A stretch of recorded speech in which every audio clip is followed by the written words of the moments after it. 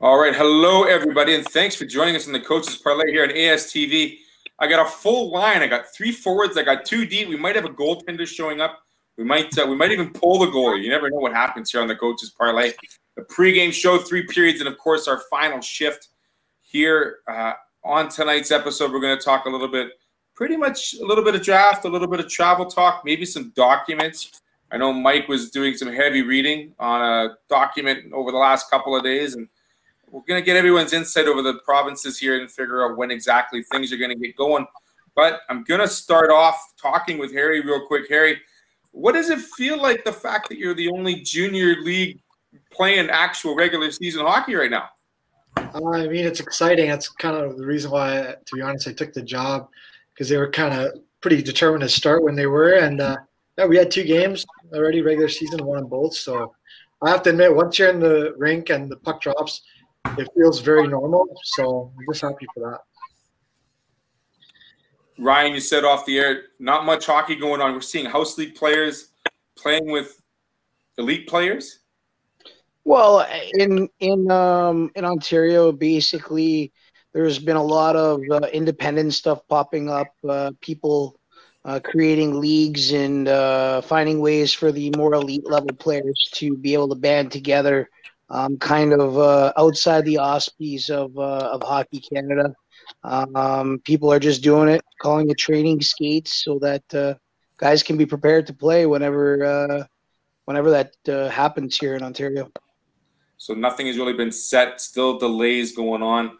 Mentioned earlier this week, the QJ's moving its regular season schedule back to the 28th because there's several teams in the hotbed. Mike, let's quickly bring you in. The SJ still no timetable whatsoever. Officially. Okay. No timetable. We are optimistic that we'll be going around the 1st of November, if not the 1st of November, maybe a week or so after that. You alluded to the 65-plus page document that Sask Hockey has put out, which, to my understanding, is approved by Public Health. The 12 SJHL centers just have to submit some protocols and then get them satisfied by Sask Health. I'm led to believe that aside from it just taking a little bit of time, those positive protocols will be approved and will be allowed to go. There is some discussion, and I don't know if this will happen or not, but if you look at the document, which I have, there is some interpretation there that if teams wanted to start playing some preseason games, if they're not worried about fans attending and they just wanted to play preseason games without fans, they maybe could do that as soon as this weekend, but that remains to be seen.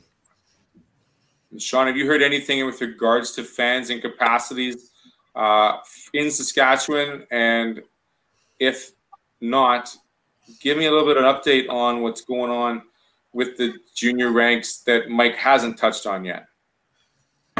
Well, my understanding was that we're not far away from there being 50% capacity possible if you're allowed to distance properly. So I haven't delved into it to the degree that Mike would have, but from conversations I've had with some people, like if you have a building with, not 50%, you can have up to 1,200, I think, if you have a building that is large enough to properly distance. That's coming by November, I believe. Yeah. So the way that the document is worded is that they're capping attendance at 150 if you do not have the ability to assign seats. Right. If you can assign seats, then they're going to allow you to have 50% capacity maximum, but you still have to adhere to some social distancing rules where, it's every other row, and you're allowed to sit within an extended household bubble. But then if you go by yourself, you still have to make sure that there's 2 seats empty beside you. And I don't really know how teams are going to necessarily assure those things. But by and large, the teams that I've talked to have said that it probably won't be 50%. It'll be closer to 40% when you take into account, well, I can only do every other row.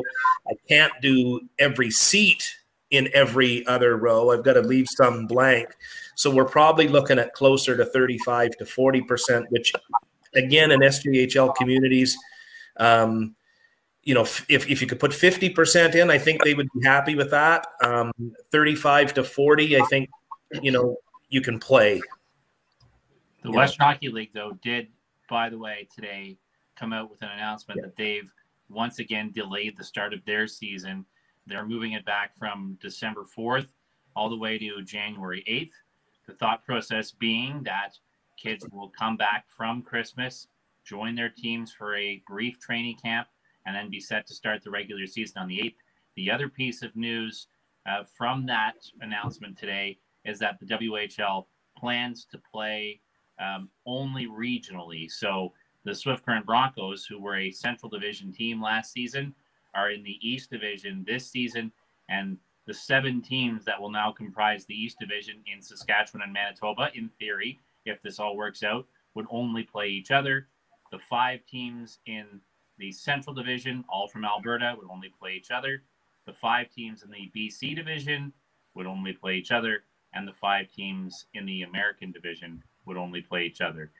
Who knows what will happen then come playoff time? The way the playoffs are set up in the league, you could certainly just have a divisional playoff and then have the winners come out and do some kind of bubble, perhaps, unless things had advanced by that point. The bigger issue is going to be immediately, can you even have Manitoba, Saskatchewan travel? Because my understanding is so far that's not being allowed in the rules for either Manitoba or Saskatchewan. And will they be able to get the players into the seats or into their homes? And part 3, you mentioned 30 to 35%, Mike. If that's all they're going to be allowed for fans, the Western Hockey League has said they can't operate unless they have at least 50% capacity. So there's still a lot to be decided. And I think pushing it back the way they have is just giving them more time to hope that things change. Let's take a quick break, everyone. Let's come back. Let's revisit this same topic. Ryan, I want to get you in because I'm curious to see if the OHL will use the MJHL and also other junior programs as a template for moving forward. So hang on, guys.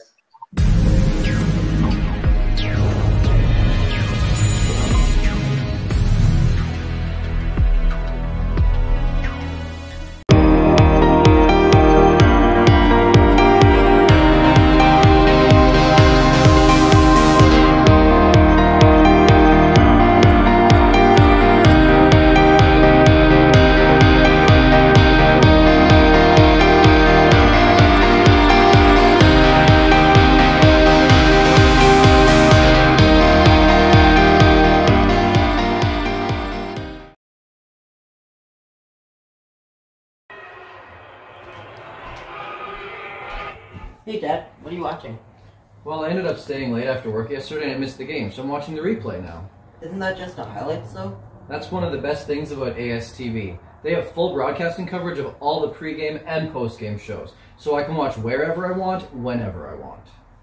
That sounds lame. No, it doesn't. That sounds really cool. What else do they have? I'm glad you asked, because they have play-by-play, color commentating, up to 9 camera angles, interviews, online shows, and much more. Whatever. I have no idea what that means. Basically, if you're a sports fan, ASTV is the place to go. They have everything you want. Didn't Mom get mad at you for the last subscription you signed up for? Yeah, Mom's gonna kill you when she finds out your pay. Yeah, she probably would, except I haven't told you the best part yet. ASTV is completely free. Really? She's gonna be super happy to hear that. Exactly. Now I can cancel all my other subscriptions because ASTV covers it all. Let's watch the game.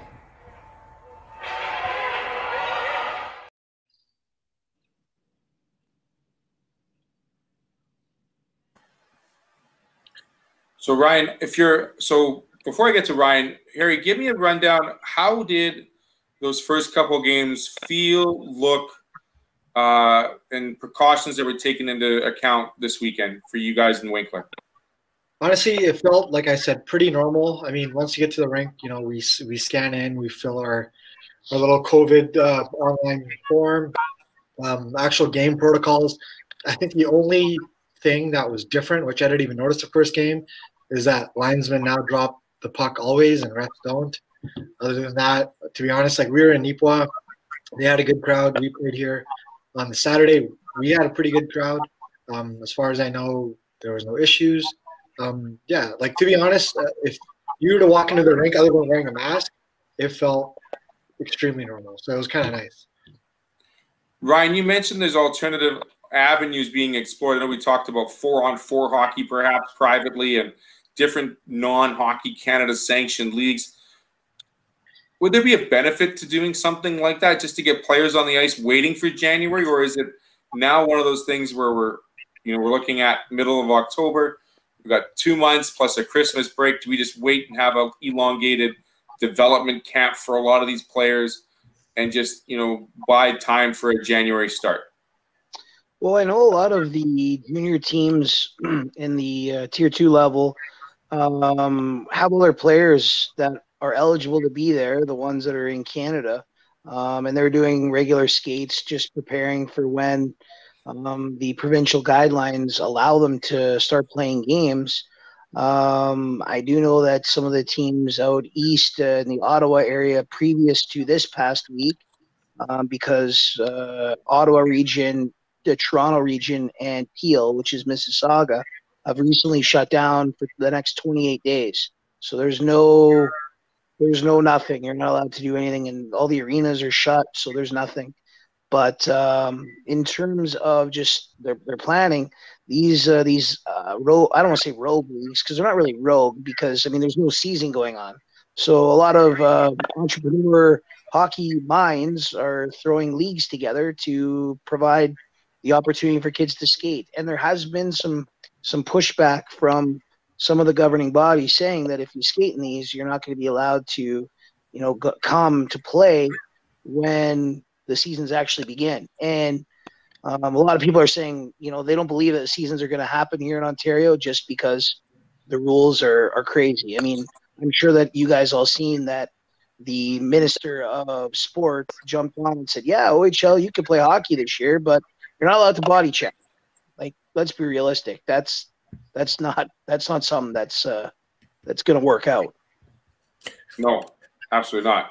There's got to be some context. Shawn, you're familiar with the election that's upcoming here in November and for Saskatchewan, and how much do you think a political role plays in this matter? Because, we've heard that Saskatchewan's might be waiting for a decision like that. Does that play a part in this allowing of players to enjoy a sport they love? I'm sure it does. And I don't want to speak for anybody involved and put words in their mouth, but you would have to think, if you're the governing Sask party, which just ideologically would tend themselves to be maybe more likely to allow more open hockey to be played, just sort of based on the way this has worked from an ideological perspective. If you're the Sask party and you lighten the rules up big time a month before the election, and then all of a sudden there's a number of outbreaks connected to hockey, you're probably concerned how that could impact your electoral fortunes. So they're likely playing it as safe as they can now, and it's not surprising that the dates for when you're allowed to do certain steps come after the election, which they're most likely going to win, although, elections are hard to predict at times, and they don't want to do anything that could mess with that. Mike, you and I have talked about the fact that kids are in school, kids are doing their thing, they're having a little bit of normalcy back. Why can't they include hockey yet? I don't know. It's a simple question. I could ask that to everybody. Even the kids in Whistler and Morden, they're high school kids. They spend time in the classroom. You've got issues where you can't have Pembina Valley teams playing against CSSHL teams. You've got kids going to school in Toronto. Every single high school's got kids. You choose not to go, and then all of a sudden, boom, you can't go to the rinks. Yeah, I recognize that this probably isn't a very popular opinion that people want to say publicly, but I don't think it's about health anymore. I don't. If you look at the inconsistencies of the rules, how can you proclaim this to be about health? Like Saskatchewan the other day just reduced private gatherings in the home to 15. But you can have 25 or 30 kids in the same classroom. Health? Show me the science that, right? And you could do that all the way across the board with just about anything. You know, the biggest thing that disturbs me is I've talked to a couple of politicians in the last couple of weeks, and both of them basically told me that what's driving this at the present time is mainstream media and social media that is just on you like pressure that you wouldn't believe.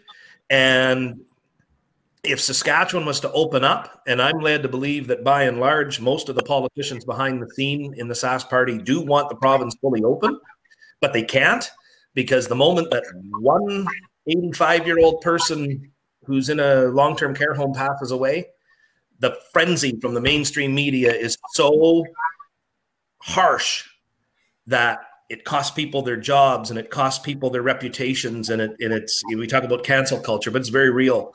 And I believe in Saskatchewan anyway, that is a big part of what's holding this back, is that we don't really know how to harness social media, mainstream media, to the point that says, okay, is that really how most of us feel? Or are they ideologically driven for a minority group of people? And how do we sort through that? And I just feel like for a number of months already, this isn't about health anymore. This is about politicians that have painted themselves into a politically correct corner and they can't get out. I think if I were to play devil's advocate a little bit with the difference between classrooms and private gatherings and hockey, I mean, clearly hockey is something that all of us on this panel value very significantly, and an opportunity to gather with our family is something we would all value significantly. I think, again, playing devil's advocate, if you were to take the perspective of the public health official on why they differentiate, it's mainly the necessity of the education versus the necessity of the other items. That they are very important, but not necessarily as much a necessity, in that, for example, from an economic standpoint, if you shut down schools as we did back in the spring, all of a sudden a huge number of people who are working families now have to figure out, what do I do with my kids? How do I look after them? What happens to them? Can I work? And, you know, how far behind do they get in school, et cetera, et cetera. Now, again, I'm not downplaying the importance of sports or the importance of gathering with your family for Thanksgiving or Christmas, but they'll come back and say those aren't a necessity to the same level that a regular education would be. And I think that's the argument they're going to make, and what the difference is.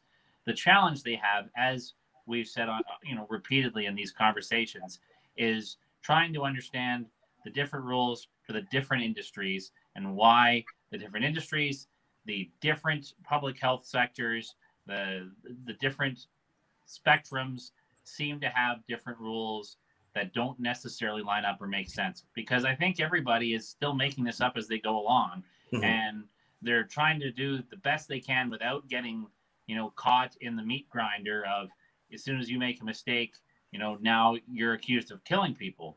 So they're really gingerly trying to work their way through this with no precedent at how to do it.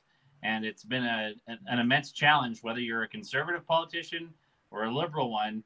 They're all really finding it difficult to find consistency of message. Harry, how impressive was it to see the boys play hockey, see the smile on their face, a regular season game, and just those shoulders finally drop a little bit and get to enjoy, from a coach's perspective, just the enjoyment of the game back on the ice? It was great, to be honest. Like, I'm very much over the COVID talk. You can see when we talk about that, I don't have a lot to say. I'm just a hockey coach, so that's why I'm bringing it back to hockey, man. Yeah, when it goes back to, I think we all would rather talk about the ins and outs of just the game and put this behind us. But no, it's it's something we deal with obviously day to day, but we don't talk about it anymore, right? We're in our little bubble, and the guys, I'm not exaggerating. It feels very normal. We don't want them going out in the public as much. There's no reading in the classrooms. We don't really help with minor hockey. But those are small little things we're doing. Yeah, 2 wins. The guys are feeling great. Hopefully, they don't get carried away and and stop to kind of bend the rules here a little bit. But as far as I know, the league's doing a great job kind of managing everything. Everybody's taking it serious, and the guidelines aren't that hard, to be honest. If you just do the simple little protocols, it's like I said, it's very routine. I feel like Saskatchewan would be very much in the same boat. Once you're there, you don't think about it, and I think that's the best part about it. Is it's not on my mind every day. It's COVID. Now I come to the rink and I talk hockey, and then I go home and I just get ready for the next day. I don't really watch the news anymore. I just put the pin on all that, and yeah, to me, this is hockey season, and this is what I enjoy the most. And I don't want to claim that I'm just being ignorant to everything else, but I know it's serious. I'm doing everything I can, and then just moving on and enjoying my life as much as I can in a normal sense. Fabulous. We're going to take a quick break again. We're going to get back to these hockey topics. I don't know if you figured it out, but there was a free agency period that started last week as well as a draft. So we're going to talk about an interesting phrase that I kept hearing over and over last week. We can come back here for the second period. Stay with us here on Coaches Parley.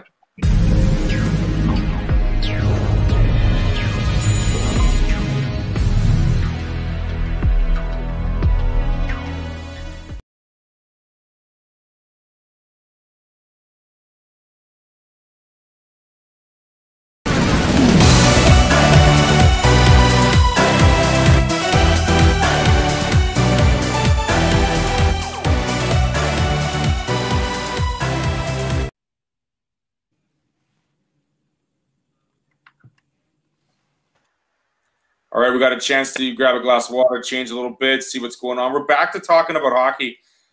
We've got a couple of coaches, a couple of guys that watch it from the stands, and probably better to say 150 years of experience between the five of us when it comes to loving this great sport. I kept hearing during the draft that you can condition an athlete and you can teach a kid skating. Those are the two easiest things to teach a kid coming out of a draft. Did any of you guys pick that up?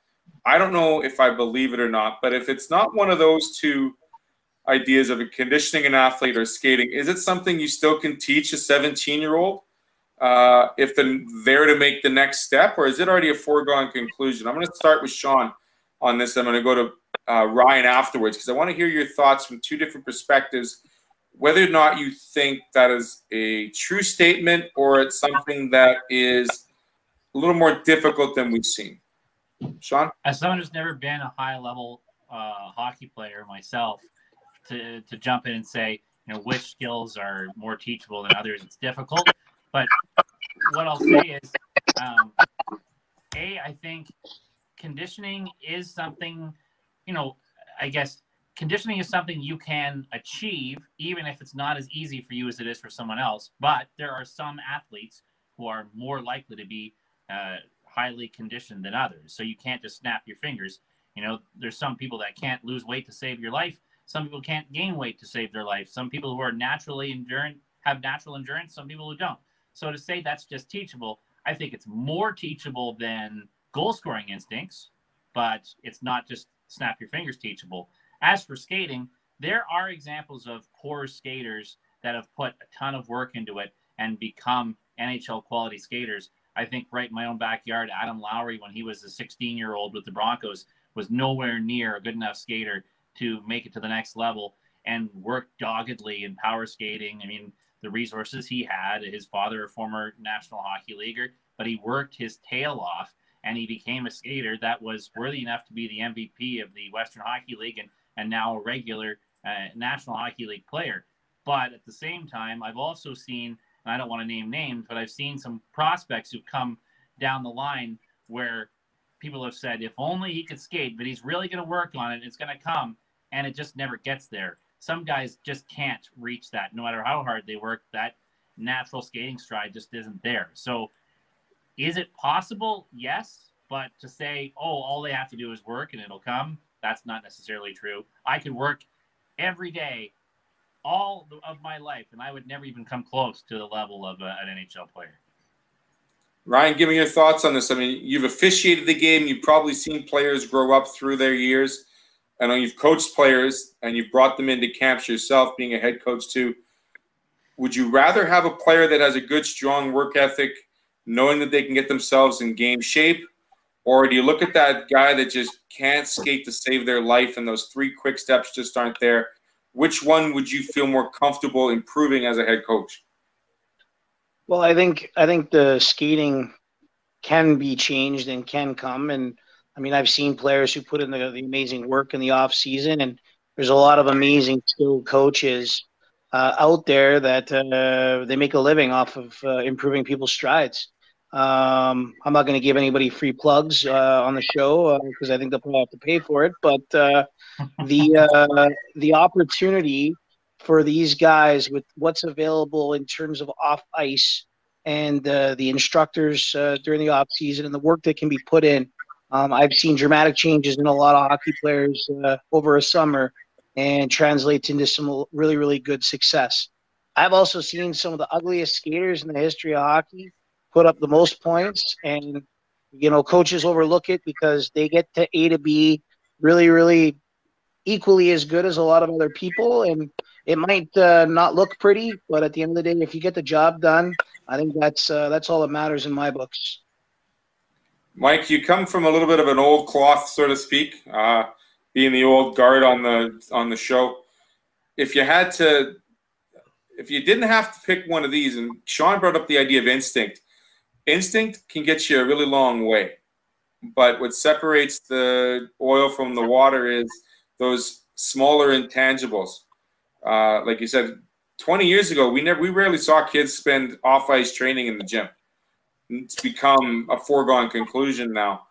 Is that because the programming and development has looked at hockey being, for lack of a better term, a 24/7 style sport where everything you do is breathing, getting better on the ice?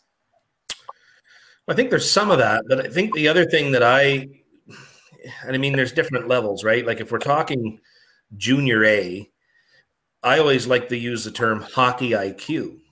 If you can't go from A to B as fast as the next guy, are you smart enough to maybe take a different path so that it doesn't take, so that you're still going to win that foot race to the puck, or you're thinking the game a little bit faster, so you've got a head start on somebody that might skate a little bit faster than you.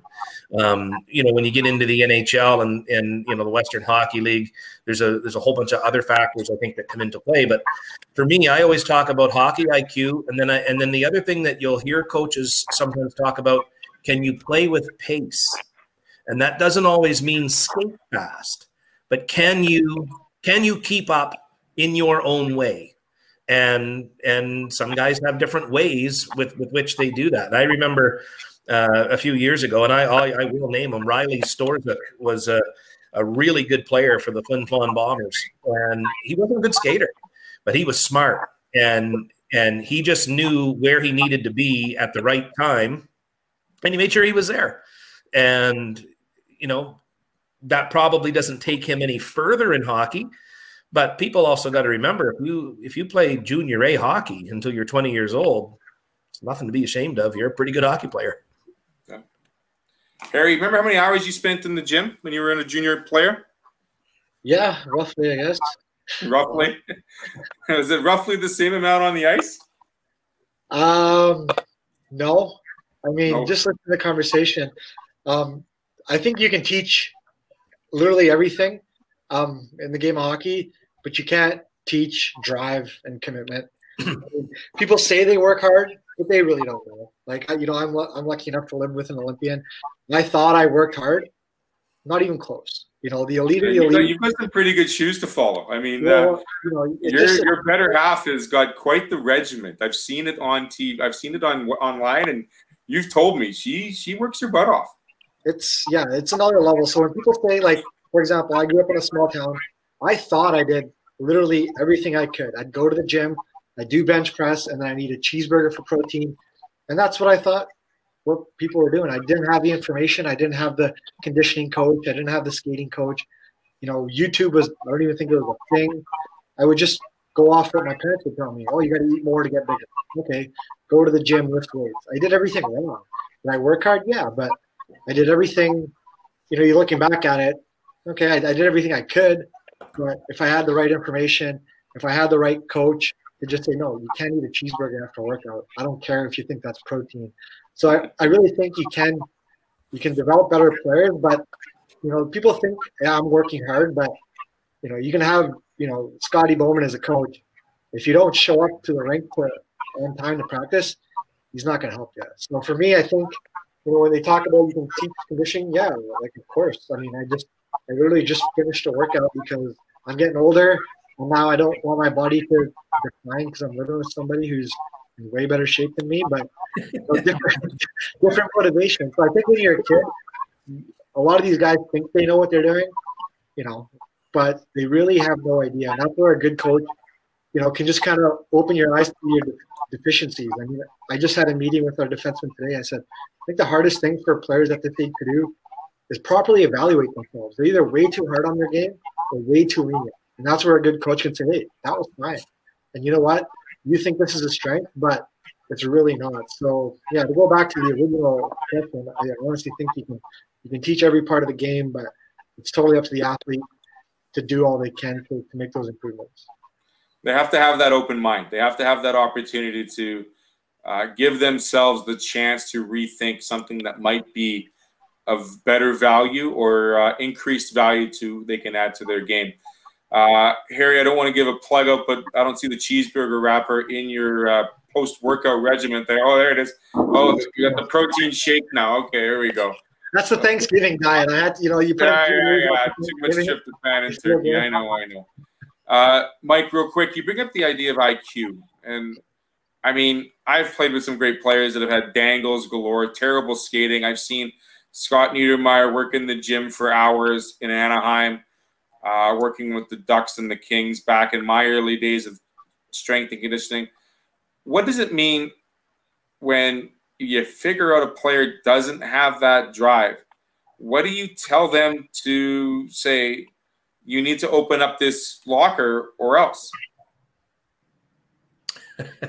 Well, you know, those conversations get harder and harder to have with each passing year. I mean, is it because kids are too sensitive now? Like, I mean, is that the reason why? I mean, we're a soft society. We are.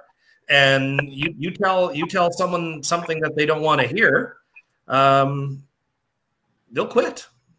You know, and you know, whereas, you know, a few years ago, the mentality would be, well, no, I'll show you, right? You don't think I have the drive, I'll show you.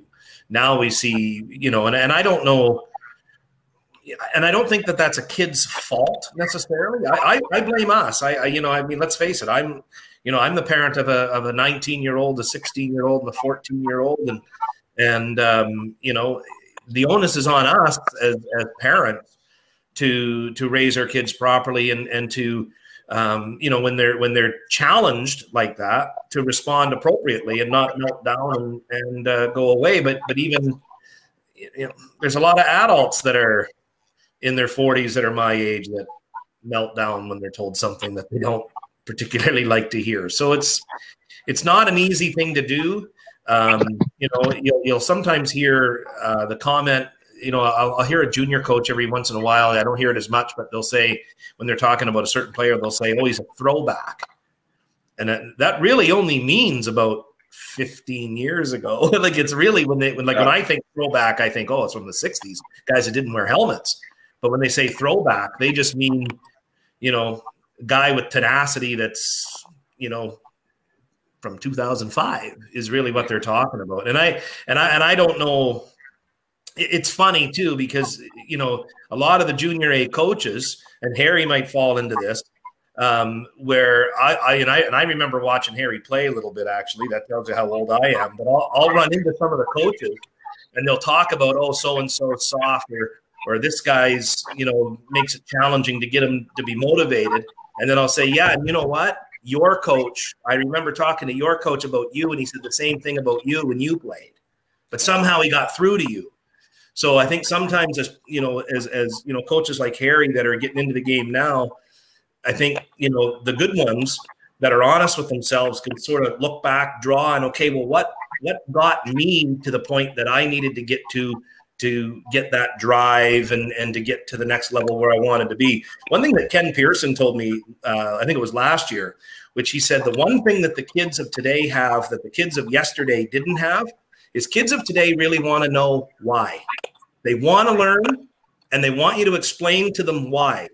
And once they understand that, they'll go through a wall for you. Whereas the kids of yesteryear, you just tell them what to do. They don't question it. They just do it. And I know Ken had said, he said, I really like being able to sit someone down and say, this is what I need you to do. This is why I need you to do it. Here's the evidence on the why. And he says, by and large, most kids, after they collect all that information, they tend to be pretty good. I just wanted to jump in if I can quickly and say, I do think attitudes have changed, and I do think it is harder to critique. But at the same time, we were talking about hard work. I would argue, again, not as someone who was a high-level athlete myself, but just anecdotally, with the amount of work that goes into being a hockey player these days, they probably work harder than hockey players have ever had to work in the history of the game, given 12 months of the year, 7 days a week. They're at the gym, they're skating, they're working out all summer, they're skating a lot of the summer, they're working on video, they're working on deficiencies. These guys are, built out of granite that are coming into training camp like that. Whereas you hear stories in the 70s of, fat hockey players coming to work themselves into shape with cigarettes dangling out of their mouths. So, we can long for the days gone by, and maybe the type of game that was played at the time, or the attitude was more in line with the throwback nature of the sport. But I do think the players today work harder than any of them ever probably have. Also, on that note, sports is the only thing where you're constantly told how hard it is to become an athlete. So from the second you're 12, you tell your teacher, hey, I want to be a pro athlete. Well, here's a chart about the percentage of players that make it. But, you tell your teacher, I want to be a doctor, and it's just as hard, but it's something about sports that people always want to throw in the face how hard it is. So how motivated are kids going to be when by the time they're 15, probably 90% of people have said, well, what's your plan B? I think the reason why I'm still involved in hockey is I was very that was my whole philosophy that I'm going to, live and die on this ice. And, I've been lucky enough to do it since I was 4. I never took a year off. And, my dad till this day still says, oh, what's the plan B? And I go, I don't really have one, Dad. I'm still having fun with plan A. I plan on moving up the ranks. It's, I'm back to where I started 14 years ago. Every day is great, but I just remember from 14 on, playing in my small town. Wow, Harry, you know how hard it is to be that?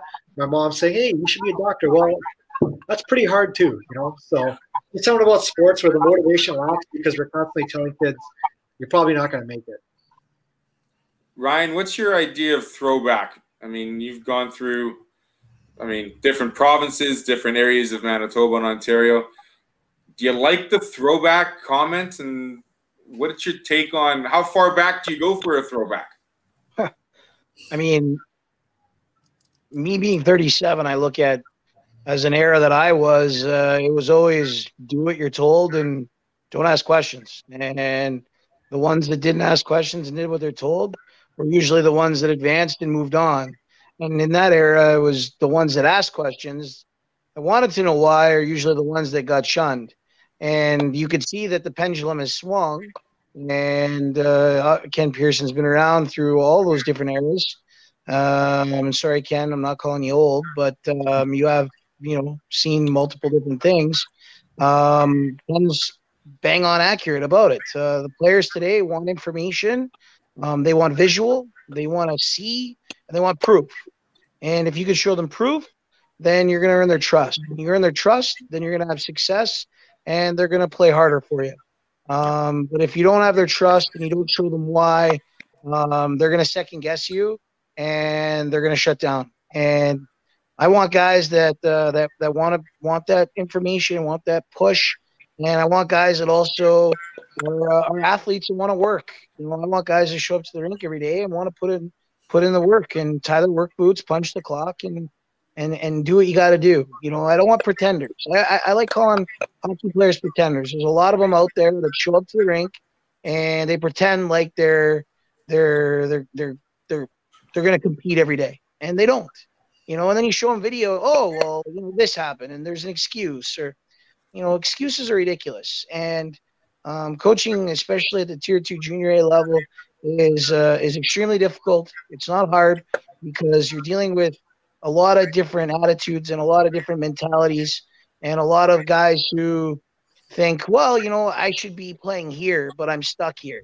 So, maybe they don't give their full attention and their full efforts because they're still disappointed that they got cut from their major junior team, or, they should be somewhere else. And they don't really think that they have to work hard because they're labeled as who they are. And that's the era that we live in. And Mike hit the nail on the head.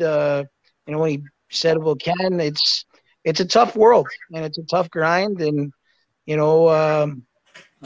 for the last 8 years, I coached, and I'm quite thankful that COVID hit because I get a break. So, that's my story. I guess just to finish this off with a bit of a funny story was a player in Junior A last year. They were doing some video work, and the player had hung on to the puck a little bit too long. He'd entered the offensive zone and ended up kind of in the corner and didn't, a couple of guys open in front of the net. Instead, he kind of forced the issue, took a bad angle shot, and was an easy save for the goaltender. The coach said to him, they said, as they're showing him the video and pointing some things out, the coach said, "So what do you think you should have done here?" And the kid said, "Score." There it is. We always could use a little more scoring, and like we all said back in the day, we listened to what we were supposed to do, and we did what we were told. And if I can quote a great movie from Bull Durham, just remember, don't think, just do, and Rosebud goes to the front, big guy.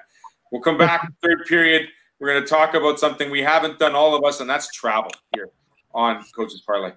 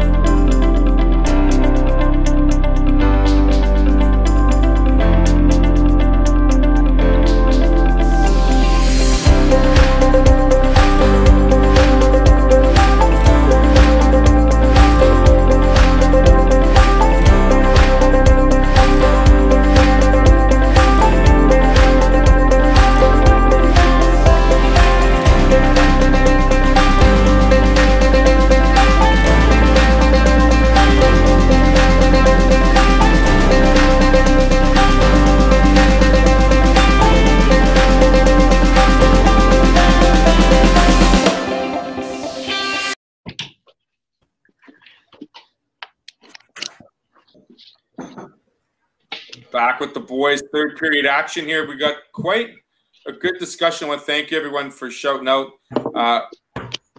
Unless outside of Ryan and Shawn, because I know Shawn was able to get to Ontario for a bit, business and pleasure, I'm assuming. We haven't done much travel, and we're not seeing many of these teams being able to travel. Do we see the train, the airplane, the bus having that opportunity to cross provincial lines in the near future? I know with Manitoba, they're playing a 40-game season, right, Harry? They play within their medical region. They play each team 8 times. They go for a home and home for 2 games. Really not that much. We look at the SJ. I mean, the Flin Flon Bombers potentially might be playing out of Creighton, or might have to do some finagling with that, boys. But and Ontario shut down for 28 days, right, Ryan? So we can't really do much with travel, that aspect. You look at from, I look at Ottawa to London, Ontario, very similar to San Francisco to San Diego. It's just straight up the 401, the 403. And there's many towns going north and south right along that pathway. Guess I'll start with you, Shawn and Mike. Do you see right now Saskatchewan's in a holding pattern? They're not leaving Saskatchewan. They might not even be playing outside of regions. Will that stay for the remainder of the season, do you think? Or will they offer an opportunity to expand that perhaps and see teams play outside of region in Saskatchewan in the SJ? Really, I think it depends on numbers. Simple as that.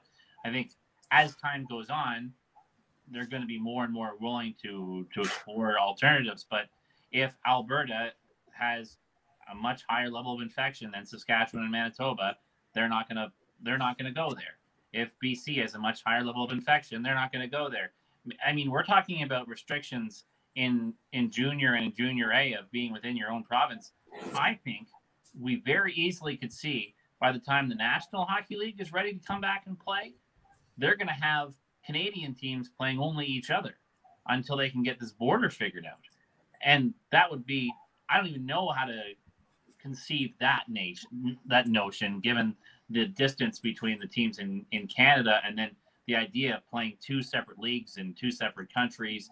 The Blue Jays weren't allowed to travel back and forth on a consistent basis. So things are going to have to change in a very significant way, or government thinking is going to have to change in a very significant way for there to be consistently allowed travel for sports. Now, I think players themselves will be allowed to come in to go where they're meant to play.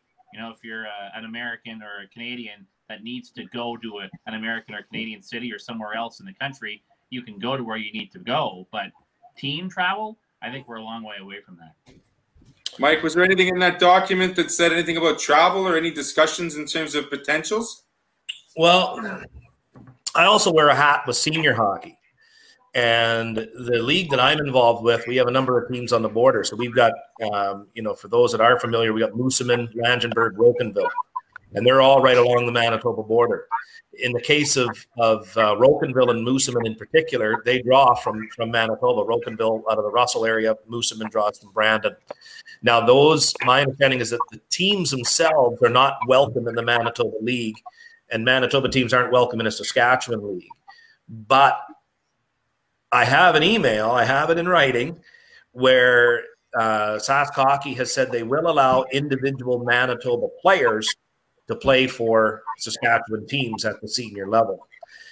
So assuming that that's okay, then, there's no issue there. I think when it comes to travel with the SJHL, I think that's part of the protocols. And I think, if what I'm anticipating is going to come to pass, they're going to be allowed to travel. Flin Flon's going to be allowed to play in the Whitney Forum. They're going to get to kind of have the Lloydminster situation where they pick which province they want to have the rules for, and then obviously it'll be Saskatchewan. And I think they're going to be allowed to do it. There's some stuff in the document with regards to how they want the players to be situated on the bus to make sure that there's enough space with the players on the bus. There's also some information there with regards to meal times and how they want the meals dispersed. And if you are in a hotel, how they want that to go. But I know from our perspective in the SJHL, we're trying to avoid hotel stays as much as possible in the schedule, at least delay it until much later in the season. So I think, as far as the SJHL is concerned, I don't foresee them allowing travel, into another province. And for now, they don't really need to anyway. The only time that would come up would be in a situation with the Nanavet Cup. The one that's going to be interesting, and Shawn mentioned it, is the East Division in the Western Hockey League. You got Brandon and Winnipeg, and then you got Saskatchewan teams. And so if we're going to let them go back and forth, don't we have to let everybody, or the virus only travels with non-Western Hockey League teams? I think it's the virus, as we found out, is very selective on who it wants to infect. It took off the championship weekend in Los Angeles. It did. For some reason it did. Yeah, absolutely. No doubt. With Harry, with you traveling to Nipawa and back, I mean, you get that home and home out of the way. But that was a little bit different scheduling for you, because usually you would play, you go to Nipawa, you might play Wayway, you might go up to Dauphin, you might play 2 or 3 games in a weekend and kind of knock 3 teams out on your schedule. Can't do that now. So, and no hotel stays. Well, funny, we play Nipawa again, home and home this weekend too. So we play them 4 times after that. So, I mean, again, I'll take it over no hockey. It's a good rivalry. You know, they have a good team, so it's fun. I think our division is going to be very competitive with Portage and Verdun. So, you know, we're lucky that at least we're in a competitive division where every game is going to be tight. I know the division, you know, Steinbach's got the two city teams in Selkirk. I think they won something like 7-0 and 7-1. So that could get tough. But, no, we do have a trip up to OCM in the new year. They did delay that, so it's just a one-night hotel. That's the only one we have. Originally, we had about 3. So, again, that's in the new year where things might be a little bit better. But, I mean, every trip is you're in and out in the Manitoba Junior League, so it's not too bad. Not too bad. Ryan, after this 28-day break that happens, what do you envision happening in the future? Or is it something that's still going to just wait till the new year perhaps, or not even happen at all? Well, if I was a betting man, I would say that junior hockey at the Tier 2 level in at least the OJ is going to be very, very small. I think you're going to get maybe a 24-game season at best. And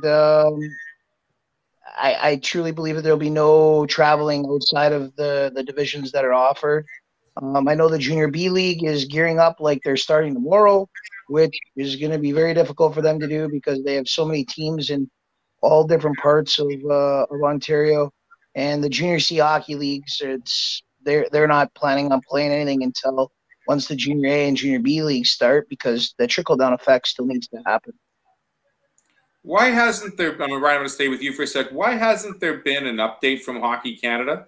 Is it just the fact that they're just allowing the provincial health departments to conduct how they see fit groups of people getting together and activities to occur? Why aren't they advocating health? Well, that's a Mike question. I'm sorry, but I want to get Ryan's perspective on this.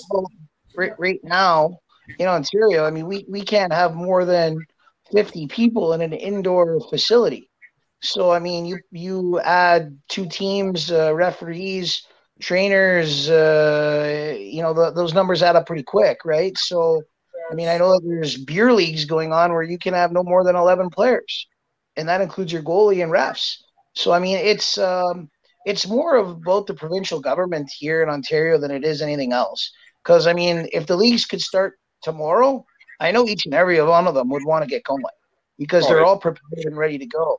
But basically, if you try to do it, the Ontario Hockey Association won't allow it, which is the governing body for the OJ, the Junior B, and the Junior C teams in and around Toronto. You've got Ottawa that wants to get going as well, but since the government has put the restrictions down on them being shut down for the next 28 days, they can't get going. I mean, that CCHL, they're ready to rock. They want to get going. So it's a dog's breakfast here in Ontario. And I mean, you guys in Manitoba and Saskatchewan, count your lucky stars because you guys are going to get some hockey. And, any kind of hockey that's going to happen here is all going to be, under the table hockey this season, I think. Well, you know what? I don't mean to be doom and gloom, but if Ontario's playing hockey, that means the rest of us are going. 100%. Ontario is the worst province in Canada as far as allowing things to occur. And there's all sorts of data to suggest lots of questions as to why they're doing what they're doing in Ontario. And, how can you have a major junior league where there's no body checking, but the Western League will allow it? And I know that there's hot spots in Quebec. Quebec is actually the worst province in Canada for virus cases if we're going to get bogged down with cases. But at least the league is trying to do something. So they've started play. Now they're shut down in Quebec. They're shut down until the 28th, but the Maritime Division is allowed to keep going. There's, I think there's 6 teams in the Maritime Division. Moncton's got an issue right now with some cases. So they've grounded Moncton, but they've told the other 5 they can keep playing. And so for me, while I'd love to complain about that, it's at least a sign that they want to play, that the government officials are saying, look,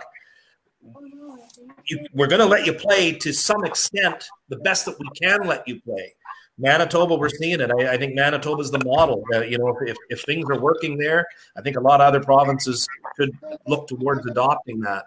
And as I said before, there's nothing official, but I think it looks promising for Saskatchewan, you know, in the 1st of November to get going.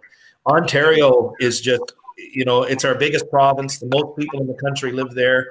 I think, you know, most of us, if we're honest, we sort of look at Ontario and think, okay, well, you know what? Once Ontario starts to do things, that's kind of the all clear for everyone else. And yet Ontario is so far behind the other 9 provinces. It's actually scary. But, and I have to ask too, how can we even imagine there being a Memorial Cup this year if Quebec has already started? Ontario's talking about not having body contact, and the schedules are going to be done the way they're done in these other leagues. I mean, you're not 3 leagues playing the same game anymore. So I think they just have to write that whole concept off. I mean, if Quebec's done their schedule by the time the other leagues are only halfway through, they're not just going to sit around and wait for one. So I think that, I mean, there could be some major junior hockey. I hope there is, but I think a Memorial Cup is the pipe dream. Yeah, I would agree with that. I don't know how they can do it. And I mean, you know, we could harp on it, but I would love to see the science in Ontario that says that body contact spreads the virus when we've got football happening all throughout the United States and we've got the other hockey leagues going without issue. What is it that makes them feel as though they need to put that extra rule in there? I don't understand. Well, one of the reasons Quebec was allowed to play too is they had to change their fighting rule too. So there's a little bit of a government input on that too. I guess they're going to give them some money, and they weren't going to receive it unless they tweaked their rules. So that, again, seems more like a side agenda than a health-related concept. Absolutely, Harry. But I have to ask too. Once that door, like once we walk through that door, once these new fighting rules are imposed in Quebec and in Ontario, is that something that we can undo? Because then it'll be seen as making it less safe, right? I think they're taking this step full well knowing the chances are they'll be able to keep those more stringent rules in place, and fighting will be almost all but gone from major junior hockey. I think fighting by and large is gone. That's not so much my concern, but if they take body checking out, that's not coming back either, really. Oh, man. I think somebody Ryan. I think Ryan just said that just can't happen. He's just like, no, done for. That's it. I'm done. Take body checking out. Then we're taking out, we're taking out the throwback player. It's going to be all loosey-goosey. It's all going to have this paradigm or this typecasted type of hockey. I agree with all of you. Really, we're going to end it with a quick final shift from all of you guys. I have to apologize, Harry. I do know what division you're in with Winkler. I just thought that you were with the I didn't realize you're going to be playing Neepawa 8 times. That's going to be fun, though. I mean, Verdon's going to be a good squad, as well as the 4th team. I forget the 4th team now. Portage. Yeah, Portage, yeah. Just they sold the farm last year, and they're going to have an interesting time coming back. So with the rest of you gentlemen, give me an idea. Give you about 30 seconds, give you a minute or so. Tell me what's up in the final shift before we say goodbye. Start with you, Harry. Just blank, like no question. Just wrap it up. Wrap it up. What did you like about last weekend's play? What are you looking forward to? What would be the message you give to the boys playing Neepawa second time round this weekend on the home and home? Don't take them lightly. I mean, it was a close game Friday. Saturdays, we scored some goals. Our goalie, Reed Dick here, is a local kid from Winkler. He's on the NHL radar. We are so lucky to have him. But he's a 16-year-old kid who gets the player of the division for the first weekend. So he's going to be an awesome kid to watch. And if you get a chance to see him play, he's going to be big for us this year. You got 2 good goalies there. You got is it Malin is the other good goalie that you've got. Yeah, so it's awesome. Coaching girls hockey. I just wanted somebody who could save the puck, and now I got 2 guys who are 6'5". So brick walls between the pipes and Winkler. Yeah, was those new jerseys you unveiled too? Yeah, they're sharp. I mean, this is the new logo here with the shield. And I gotta pick up one of those when I'm down there this weekend, maybe. Yeah, for sure. Well, Shawn? I should note that Dick is a Swift Current Broncos prospect. So That's true, yeah. Yeah, good boy. There you go. Already know our stuff. They're all excited about him in this neck of the woods. I would say one thing that stood out for me, for years and years and years, we've been hearing about how Canada is getting overtaken. You know, last year, I think we hit a 10-year low in 2019 of Canadian players and CHL players that were taken in the NHL draft. Well, that trend reversed in 2020. 78 Canadian Hockey League players taken out of the 217 draft picks in the NHL draft. Another year for Canadian players where the numbers of Canadian players drafted was right back up the ladder again. And we're so quick to criticize our developmental system and our coaching and our players and the status of hockey in Canada that we should take a second and also note when things have gone the other way, and we have something to celebrate and congratulate our coaches and our players about when they have a draft like that. And I think that's a draft worth celebrating. Good call. I think 50% of the first round was Canadian. Yeah. Is that right? Well, there's 31, so I don't know the exact close number, to 50. I think it was like 15 or 16 players, right? So, Yeah. All right, Mr. Mathematician. I know you're going for a school board position. Okay, I know. Okay, just good job. Thank you very much. And if you haven't seen Shawn's Mullin, he is trying to represent a very important position, helping the next generation. So please do take time to reach out to him and let him know what's going on. Mike, your final words. Well, I think just, in Saskatchewan, I've been saying it for weeks, that I feel an announcement is coming any day, but I truly believe that. With the documents that have been released and just a matter of getting some of these protocols approved. And you got to remember, what I've said to some people that, what's the holdup? Well, you can't just have uniform rules. If you're familiar with some of the rinks, the way that you would put 50% in Melfort isn't the same way that you would put 50% in Weyburn, and it's not the way that you would do 50% in Nipawin or La Ronge.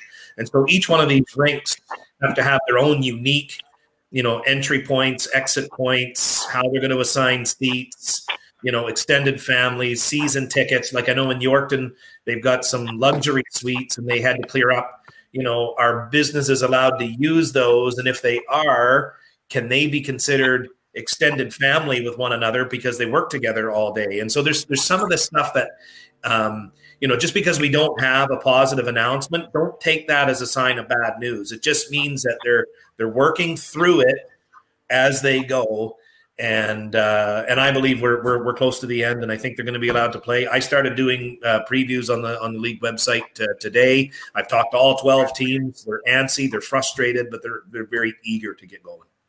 That's good news. Ryan, your last thoughts before we say goodnight. I just hope to see some hockey here in all the provinces across Canada. I know there's a lot of young men out there chomping at the bit to do what they love to do. And let's all hope that politics are put aside and we do what's best for a lot of these players' mental health and get them on the ice playing what they love playing.